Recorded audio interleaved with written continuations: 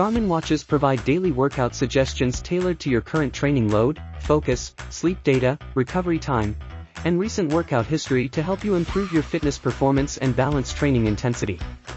These daily workout suggestions are only available for running and cycling workouts. You'll need to wear the watch for at least a week and accumulate at least 2 workout records to get suggestions. When you start a running or cycling activity, the watch will display the workout suggestion first. For example, the watch might suggest a sprint workout. In the middle is a chart showing the changes in workout intensity, which means running at a pace of 2 minutes 50 seconds per kilometer for 10 seconds, repeated 10 times, with a total workout time of 54 minutes.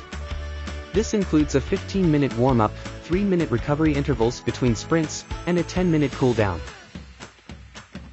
Press the Start button to do workouts, view the steps, or dismiss the suggestion to do the free workout.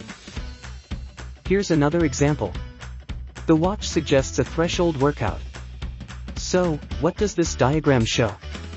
Which means running at a pace of 4 minutes 35 seconds per kilometer for 18 minutes, with 10 minutes of warm-up and cool-down, totaling 38 minutes.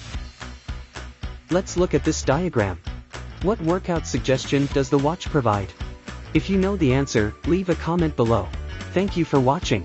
For more help, please visit support.garmin.com.